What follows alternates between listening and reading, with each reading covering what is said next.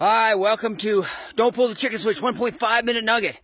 I'm your host, Kit Alowitz, checking in today from this absolutely beautiful high mountain road in the middle of nowhere, Utah.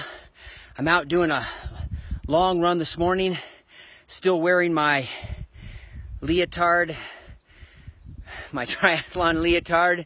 No haters, okay? It makes you run faster, guaranteed. Give it a try. Anyway, today's nugget is about the power of going for it, keeping going. And I talk about that specifically because yesterday I had a triathlon that I did which was just a blip on the radar screen in terms of the distance that I needed to do in a month for the full Ironman.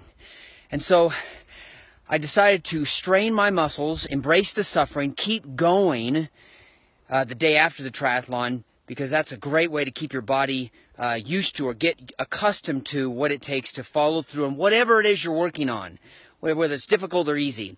And I learned this valuable lesson years ago when I decided to take on the 100-miler. I fell under the mentorship of a person who gave me some great advice. I might leave on a Friday and run 60 miles, get home the next morning, go sleep for a few hours, and then run 40 miles. And running under strained conditions like that, you can teach your physiological and your psychological that it's possible, because so much is more possible.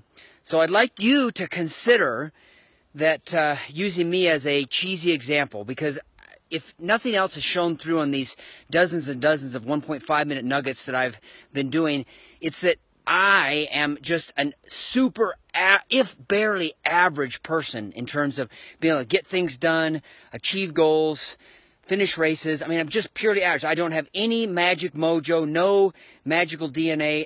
I just keep going.